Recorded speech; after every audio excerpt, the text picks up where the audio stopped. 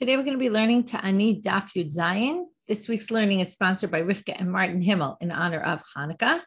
On that note, I'll wish everybody a Hanukkah Sameach. Today's daf is also sponsored by Carol Robinson and Arthur Gould in loving memory of Carol's father, Louis Robinson, Yehuda Leib ben Moshe Zichrono Livracha. Today, the first day of Hanukkah, we mark his second yahrzeit. Lou is devoted to his family and his synagogue. We love him and miss him very much. Okay, we're going to start at the top of Yud Zayin Amud Aleph. We saw in the Mishnah that on the first blessing, they would say, whoever answered Avraham, he should write, which really means God. God who answered Avraham should remember all of us and answer our prayers. So now, and then it went through, each one had a different person associated with it and a different ending to the blessing. So we're going to have a few braitot that discuss this. Tana, a braita says, Yesh machlifim tza'aka le'Eliyahu u'tfilah leShmuel. Bracha number 3 was about Shmuel, and it ended with the he who heard Shmuel when he cried out at Mitzpah. The people were fighting against the Plishtim and they were losing, and he called out in prayer. And there it says the bracha for that blessing is Shomea tza'aka. God heard our cries. When it comes to Eliyahu, it says Eliyahu at Har Carmel when he fought against the Baal, the Nevi'ei HaBaal, the prophets of the Avodah Zarah, he said there, he prayed just like he was answered. Also, our prayer should be answered. Baruch atah Hashem shomea tefillah. That was bracha number 4. God will hear our prayers. So this hear our cries with Shmuel and hear our prayers with Eliyahu. So the Braita here says, some people switch. Yesh machlifim tza'aka le'Eliyahu u'tfilah leShmuel. They associate tefillah with Shmuel, and they associate cry with Eliyahu. To which the Gemara says, let's try to figure this out. Bishlam agabe Shmuel. By Shmuel, I understand. K'tiv beit tefillah u'k'tiv beit tza'aka. By Shmuel, it appears both the language of crying and the language of prayer. How so? So Rashi tells us in the Dibur HaMatchil, where it starts off, the words are bolded, tza'aka le'Eliyahu. Okay, skip down a bit over there, about 3 lines. It says, Kibtzu et kol Yisrael hamitzpata ve'et palel ba'adchem. That's the language of prayer. And Sa'aka, it says, Vayichar l'Shmuel vayizak el Hashem kol halayla. He cried out to God all night. So there you see that you can interchange, whether it's Sa'aka, a cry, or a prayer. But those are both in the same section, which happened in Mitzpah. But when it comes to Ela, Gabe Eliyahu, Tfilah Ktiv, Tza'aka lo Ktiv, it says prayer, it doesn't say cry. No, it really doesn't say either. It says, as Rashi tells us in the next Rashi, Gabe Eliyahu, b'maseh dehar Carmel, Ktiv Tfilah dechtiv, Aneni Hashem Aneni. Answer me, please, Hashem, answer me. Now, what does that mean? That sounds like a prayer. Saying, please answer me, sounds like a prayer. So now the Gemara answers, you could say, Aneni Hashem Aneni, Lashon Tza'akai.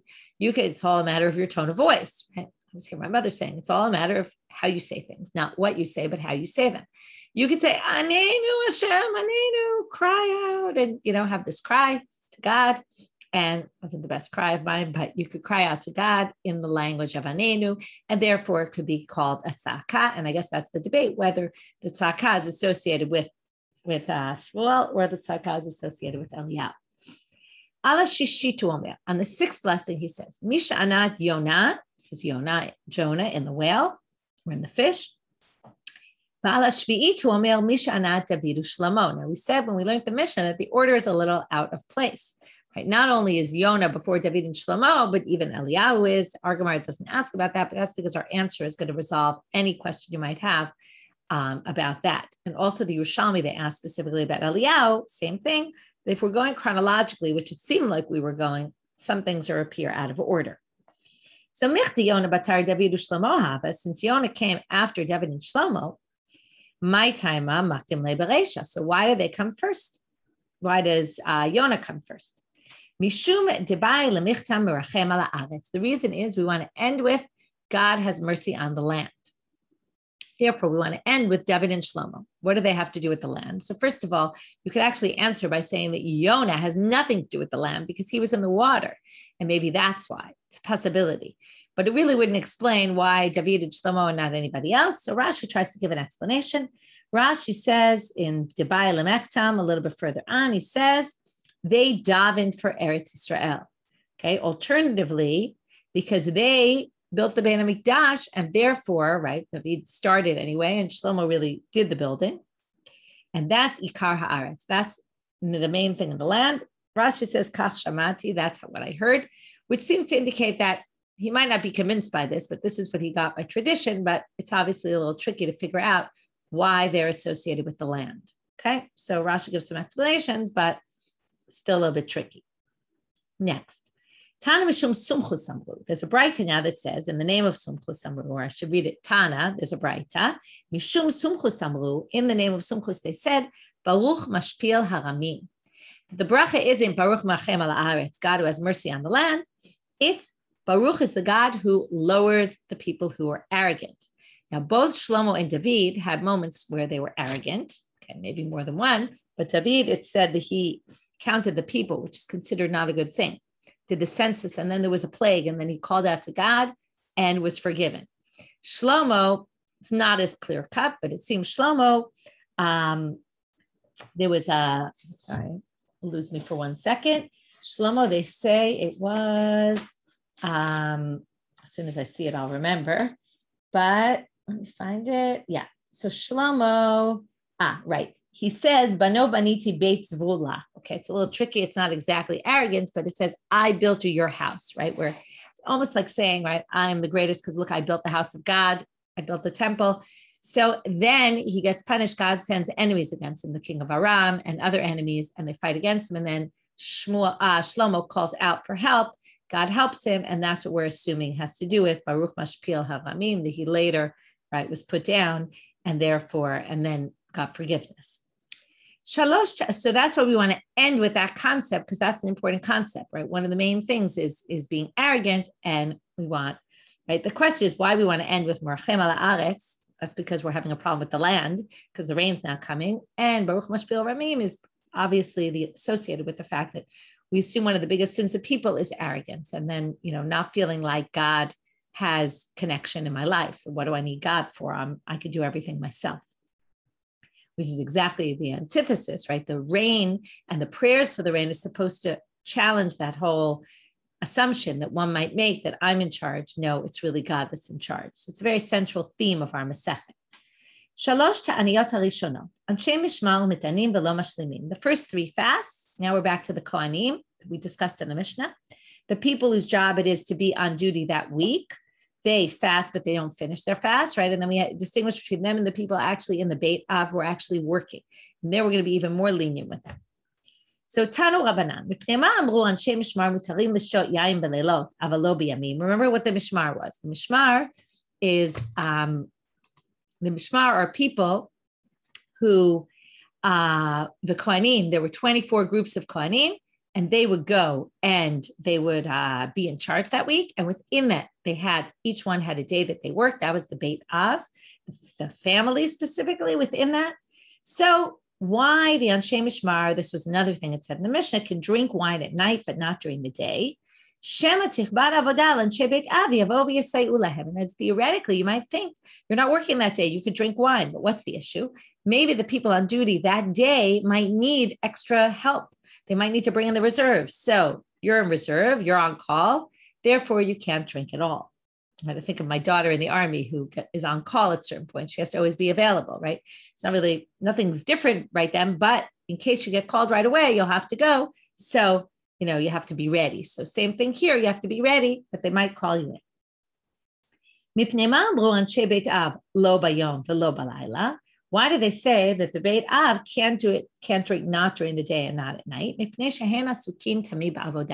They're always working, even at night. There's no real temple worship done, but there are things that need to be done in the temple that need to be finished up from the day. Some people say it's not really the day after, the night after, it's the night before. And that we're worried that if you get too drunk, you won't be able to wake up in the morning. You'll be still drunk in the morning. And therefore, and then there was a big practical difference between the two approaches is which night are they not allowed to drink, the night before they work or the night after they work.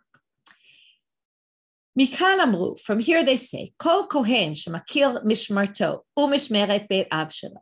Everyone who knows, any Kohen who now knows. Now, the assumption is we're talking about once there's no longer a temple, although some people claim this is referring in the time of the temple, but someone who's actually not working that week, but knows that it's their job to work. For whatever reason, they're not going to the temple.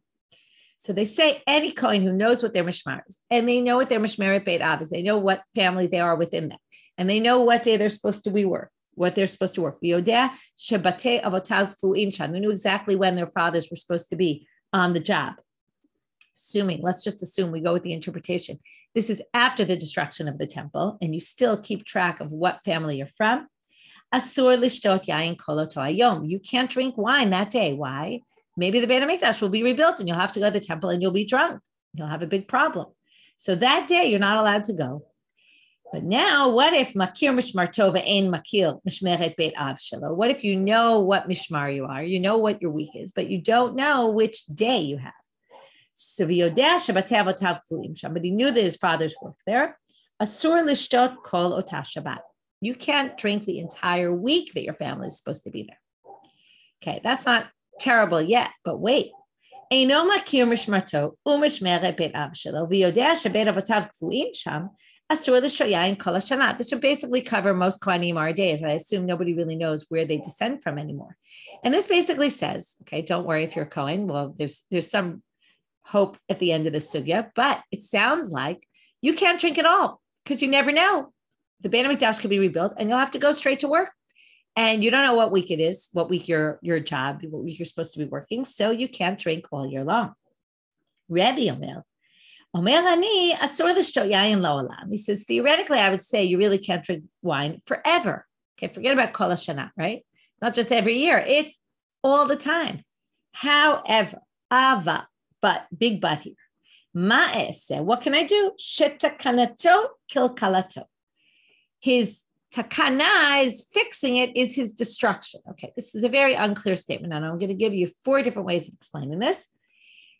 Which what he's trying to say is it's no longer valid. But why is he saying it's no longer valid? What's the kilkala? What's the takana? So some people say the fact that the Mikdash was destroyed works to his advantage. Okay. And the fact that the Mikdash has been destroyed for many years and hasn't yet been rebuilt. So therefore, there's a less of a likelihood that it's really going to be rebuilt. This is Rav, by the way, first generation of Amorim. We're not talking so much longer after the program, right? Like 150 years. 150 years is a long time. It's already past the 70 from the first temple. And you can see that they're almost losing hope, if you go by that interpretation, that the temple will be rebuilt immediately. And therefore, we don't really need to live in this any second it might be rebuilt. And therefore, the Kohanim can drink. That's one option. One is, because there's no temple at all, we don't need to do this. One is past, there's no temple. One is the kilkala, is that the temple hasn't been rebuilt. And that is the takana for the Kohanim that they now are allowed to drink. Third option is to say that the ignorance of the Kohanim, the fact that they have no idea, is actually going to work to their advantage. Why is that? Because when the temple is rebuilt, it'll take a while till they figure out who's supposed to work what day. So by the time they figure all that, if you really were drunk, you won't be drunk anymore.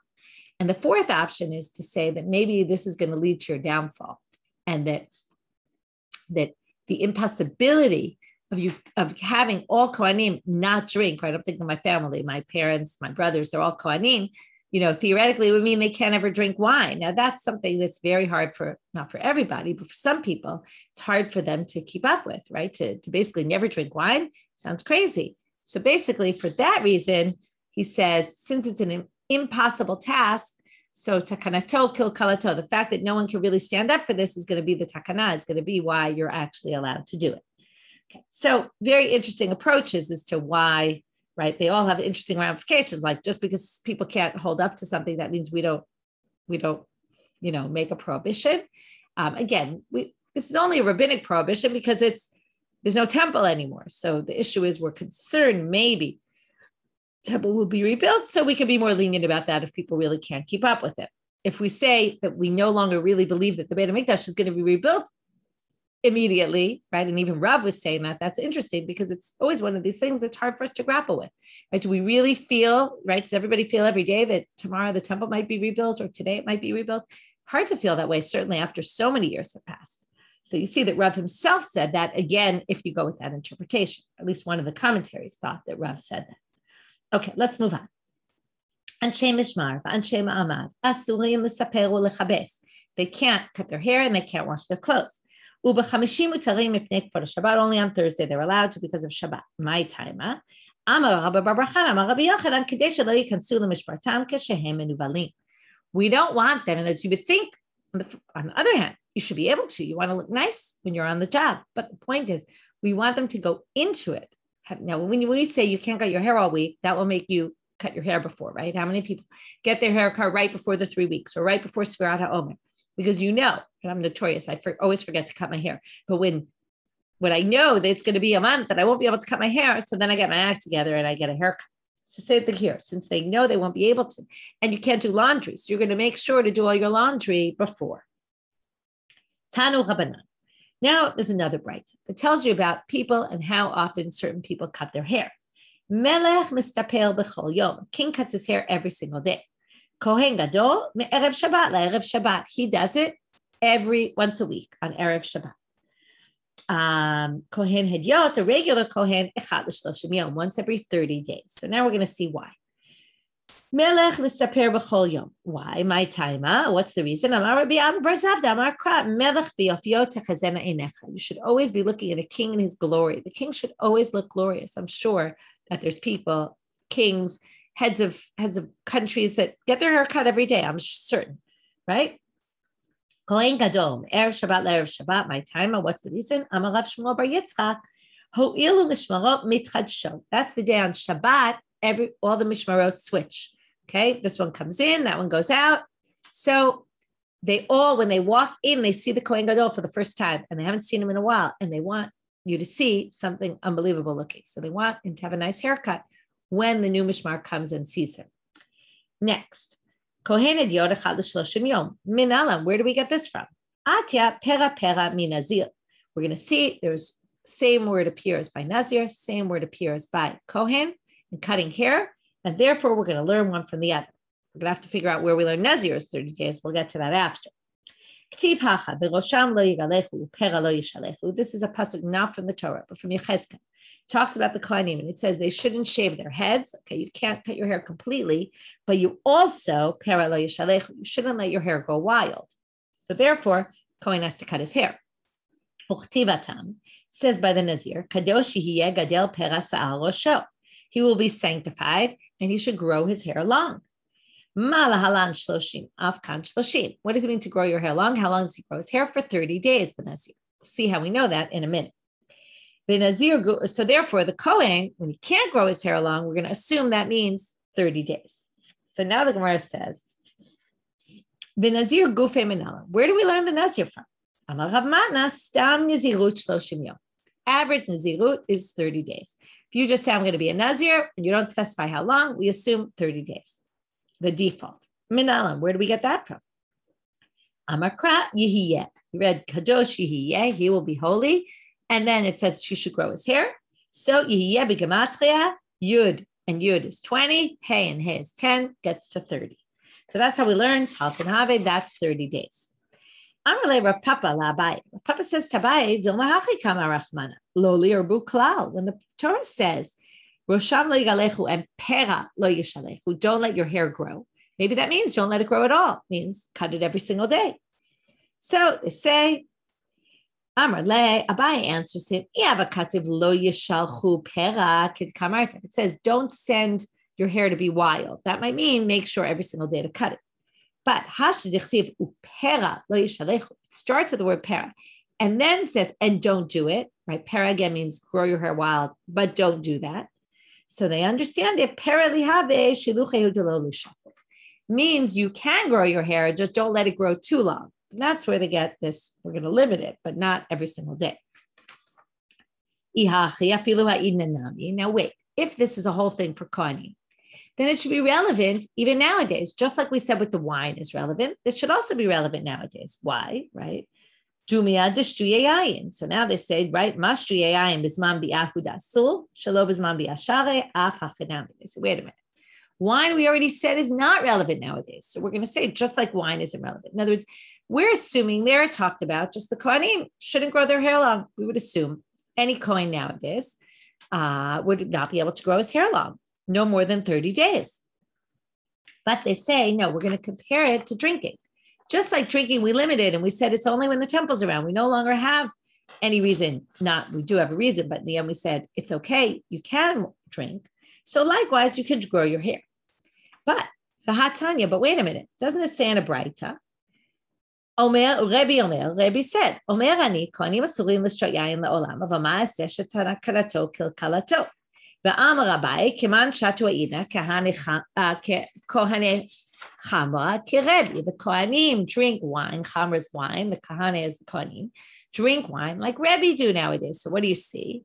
Now you see it's okay, but something important. Rebbe said this.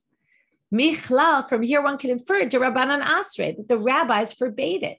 So now we have this situation where the rabbis clearly disagree about drinking. Maybe they also disagree about cutting hair. I won't tell this to all my family members. There are some of them who like to grow their hair long. It's one I can think about.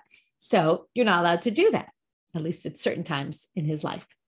So my time, mehera yibane beit hamikdash, ubeina kohen haroel avodah v'leika. Hacha efshar d'mesaper v'ayil. No worries. Even if the rabbis hold you can't drink wine, you still are allowed to grow your hair. Why is that? Because it's very easy to have a guy standing right outside the temple. Here come the Kohanim. The temple's rebuilt. The Kohanim come. Give him a quick buzz. You can give him a quick haircut and he'll be ready to go. It doesn't take very long. Whereas once you're drunk, it doesn't take, a snap of a finger to get out of being drunk. So therefore, we're going to distinguish. Wait, if so, you can just go to sleep for a bit, take a little nap, and then you can go into the temple. As usual, they're not going to prove this from reality, that you can get sober by taking a little nap, but they're going to prove it from something Amora said. To Amarami bar Abba, derech mil v'shena kolshehu mifigin tayayin. Walking a certain distance, a meal which is around a mile, or a little bit of wine, a little bit of sleep, a short nap, will get out the wine. So there you have it. It's pretty easy to do that. And then you can go to the temple, no problem. So even wine should be a problem according to the rabbis.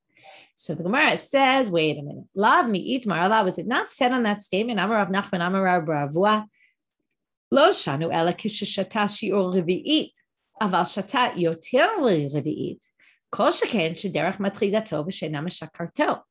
That's only if you ate a quarter of a log.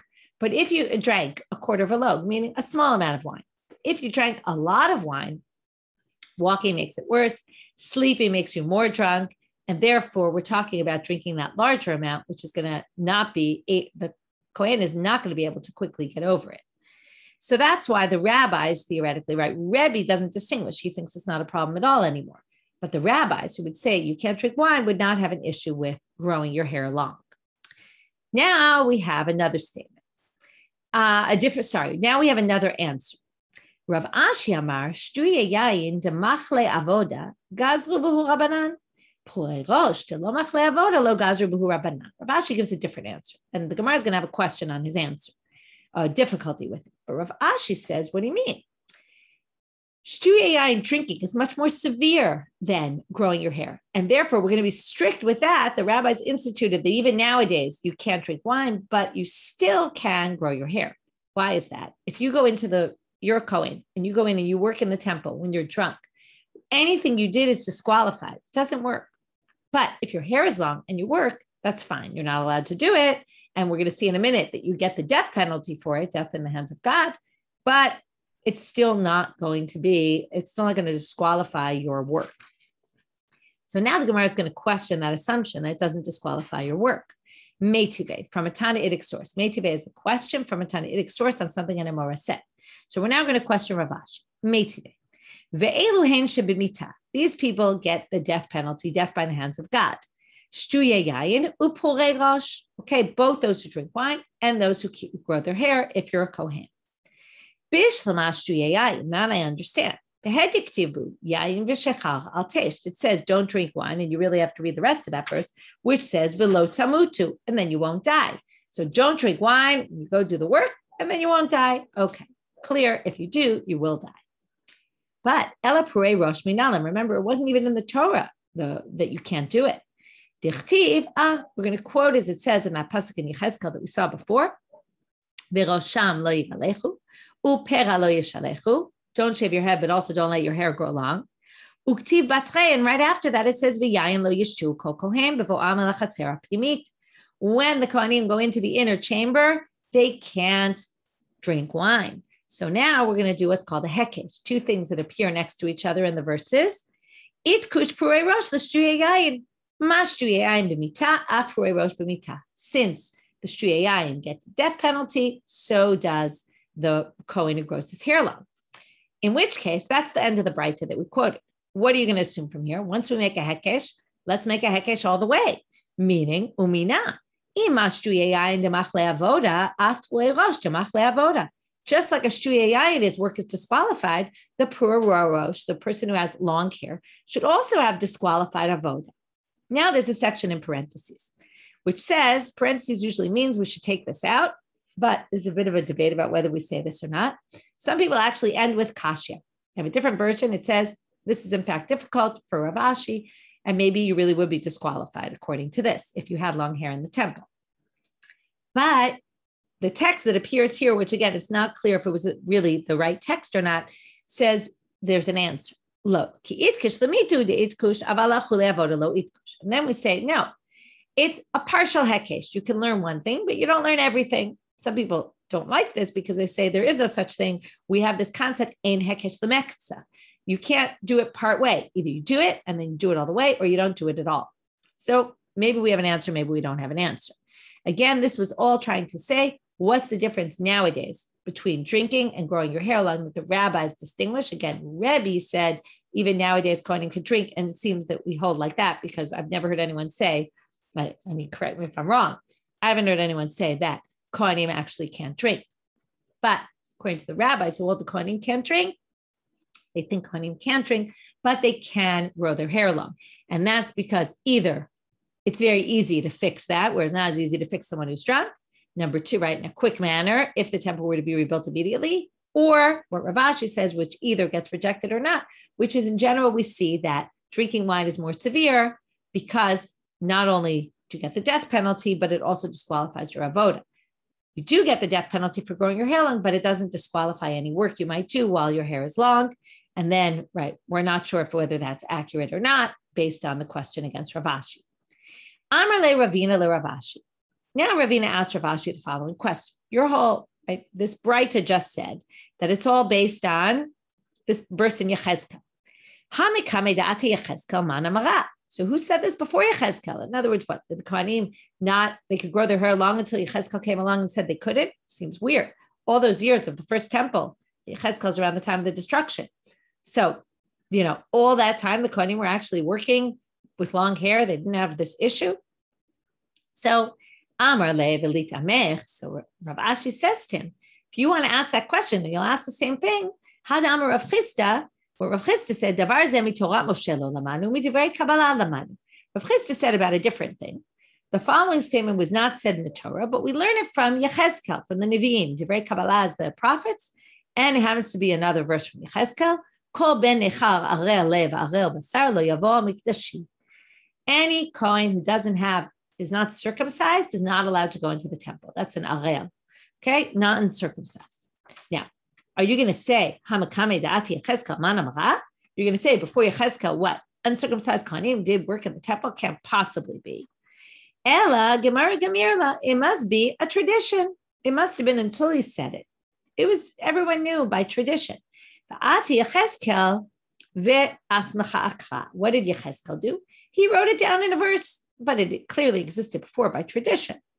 Hachanami, we could say the same thing by us. Gemara gemirla ve'ati Yechezkel ve'asmacha akra. It was a tradition, but Yechezkel came and connected it to a verse.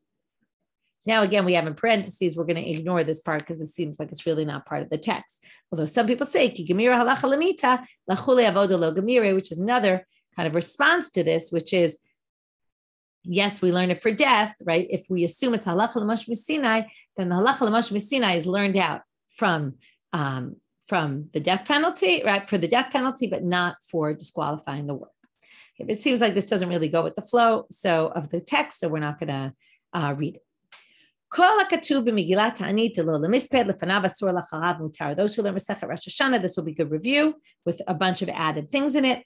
But now we're going to say anything it says in Megillat Taanit. This is a list of special days that one is not allowed to fast. And some of them even it says you can't eulogize.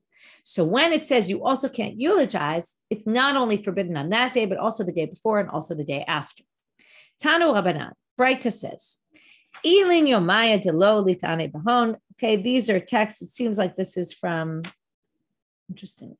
I'm assuming this is from Megillat Taanit, but it seems like it appears in other places. These days you can't fast. Umiksaton Delo Lemispe Bahon. And some of them you also can't eulogize, just like we said before. So what's the first days they're going to discuss? Miresh Yarcha de Nisan, from the 1st of Nisan ad Timnayabe, until the 8th of Nisan. What happened? What was special? Remember, Megillat Taanit is all these days that something unique happened that we want to celebrate. So we say you can't fast, and you can't you can't eulogize. So what happened? Itokam Tamida. The Tamid sacrifice was set in place. What does that mean? It was set in place before that. But Rashi explains, Shayuat Stukim Omrim Yachid Nadev Umevi Tamid. Okay, the Stukim, remember the word Stukim, we're going to talk in a minute about the Baitusim, these different sects that believed didn't have the same rabbinic traditions as we did. And they said that an individual wants to bring a korban tamid, they can. Why? They took the Torah literally. The Torah says, Et hakeves echad ta'aseh baboker. The first keves you should bring in the morning, and it says ta'aseh. Ta'aseh, those who know grammar, is one person, ta'aseh. And then it says, V'etakeves hasheni ta'aseh ben harbayim. You bring one in the morning, one in the evening, right? One lamb in the morning, one in the afternoon. It says ta'aseh in both places. Sounds like singular form. So to which the Maya Hadrule, the Prushim came along and said, wait, we have a different verse. E korbani lachmi liishai tishmeru lahakriv. My sacrifice with its lechem, or like my food, right? My food for God, liishai, to be burnt. Tishmeru lahakriv. This is God saying, my korban, my food, this is my food that you're bringing me. Be careful to observe. Notice it says tishmeru. Grammatically, that's plural form. So they said, look, we proved it has to come from communal funds. This is something we learned in Yomi, we learned it in Shkalim, I believe we learned it in Beitza, this idea that these things have to come from communal funds, things from the public funds, from the Trumat Alishka. Remember the money they would collect from the Machatzit Shekel, and you can't use individual money for communal sacrifices. So then he says, so that was the 8 days that we had this argument and we won. So we're going to celebrate those days. Delo lemispet, okay? You cannot fast. Delo lemispet bahon, amdod. Mitimne yabe, from the 8th day of Nisan, ad sof moada, until the end of the holiday, itotiv chagad shavuai. They established the holiday of Shavuot. What do you mean? Established in the Torah.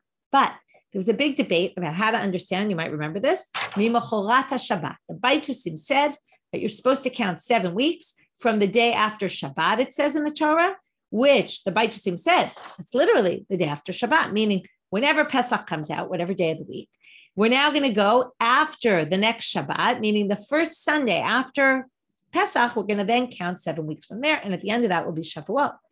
And the Prushim said, no, Mimacholata Shabbat means the day after the holiday, the first day of Pesach. We're going to start counting Sfarad Omer from there and end 49 days after that. The 50th day will be Shavuot. So between the 8th day of Nisan until the end of Pesach, they thought about this, and then they won. Okay, they beat out the Baitusim, they proved them wrong, or they established it at least within the Prushi community that everyone agreed with them, and therefore, Delo lemispeh bahon, you can't do a eulogy on that day. So now we're going to go a little bit more in depth into this. Amar Meresh Yarcha de Nisan ad Timnaya bei tokam tamida Delo lemispeh. Okay, so that's just a quote. Lamali Meresh Yarcha, why from the beginning of the month? Lema mitzchei b'Nisan. You should just say from the 2nd of Nisan until the 8th of Nisan. Why? Because Rosh Chodesh Gufa Yom Tov Hu V'Asur. The Rosh Chodesh anyway you can't eulogize because it's Rosh Chodesh. Any Rosh Chodesh you can't. Amar Rav lo nitzcha ela le'asur yom shelefanat. Rav says the reason why we set from Rosh Chodesh is because we know, and that's what we read in the Mishnah, that the day before it is also forbidden. And that way you know that the last day of Adar is also forbidden. So now the Gemara asks, nami, yom Rosh Chodesh. It should also be forbidden because it's the day before Rosh Chodesh. So you don't need to say from Rosh Chodesh. So the answer, no, that's not true. Rosh Chodesh Do'oraita, when we learned this in Rosh Hashanah. Since Rosh Chodesh is Do'oraita, now it's not really a holiday Do'oraita, but it is mentioned in the Torah as a special day. It doesn't say in the Torah you can't fast and you can't eulogize, but it is established in the Torah as an important day. And therefore, Do'oraita lo ba'ich chizuk. You don't need to strengthen something that says in the Torah. But Titania, as it says in a Braita, hayamim ha'elu aktuvim b'Megillat Taanit, Lifnehem u'lacharehem asurim. Anything in Megillat Taanit, because it's only rabbinic in nature, we're worried people won't take it seriously. So, and they might forget about it. So we make the day before and the day after to basically show this is super important. But Shabbatot, v'yamim tovim, hem asurim u'lifnehem u'lacharehem mutarim. But when it comes to things that are written in the Torah, like Shabbat and holidays and Rosh Chodesh, there we're going to permit the days before and after. And here the Braita proves exactly what we said. What's the difference? Halalu divrei Torah v'divrei Torah ein tzrichim chizuk. These are Torah and they don't need any strengthening. But halalu divrei sofrim v'divrei sofrim tzrichim chizuk. We've seen this many times, that rabbinic law always needs strengthening because people might not take it seriously. So sometimes we have to be more strict with something that's rabbinic than something that's Torah. Obviously, somewhat contradicts the whole concept of safek d'oraita l'chumra and safek d'Rabbanan l'kula, which is if you're in doubt about it, we're more strict with the Torah law, we're less strict with rabbinic law, but that's something different.